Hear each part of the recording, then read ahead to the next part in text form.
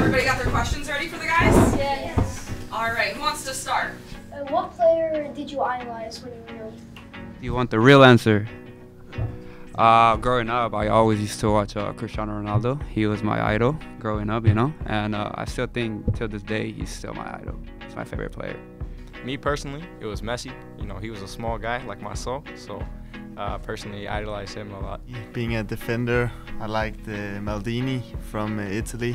He could play center back and fullback as well, so yeah, I liked him a lot when I was younger as well. Alex News, you want to go? Yep. What was one piece of advice you wish you know about soccer at your age that could help a kid today?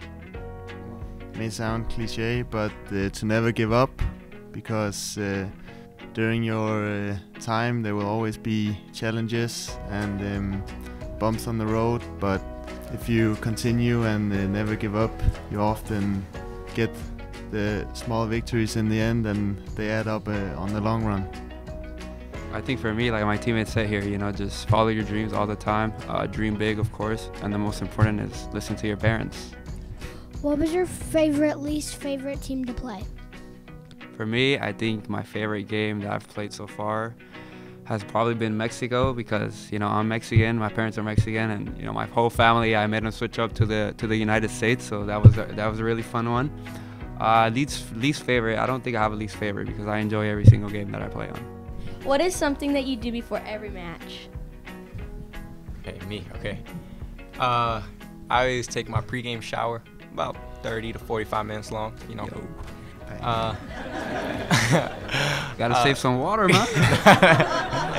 Yeah, I always take my shower, you know, listen to my music the night before. Also, I like to shave my legs. It's just a routine that I do now. It's a bit weird, but this is what I do. Whose advice is most important to you? Most important would probably be my teammates first, and my parents. Like I said, you know, I always gotta listen to your parents no matter what, because you know they always want the best for you. So I think it's the most genuine advice you'll ever get, and of course coaches. Did you ever have a club that you will always dream to play for? Yes, Real Madrid. Real Madrid. I'm the opposite of him. I'm a Barca fan, so. Hey, I'll see you soon. Come on, okay, I'll say it. I mean, if Real Madrid or Barcelona came to me, I wouldn't decline their offers, let me say that, but at the same time, nah, I'm pretty open, but yeah. How about a round of applause for the players? Thank you guys.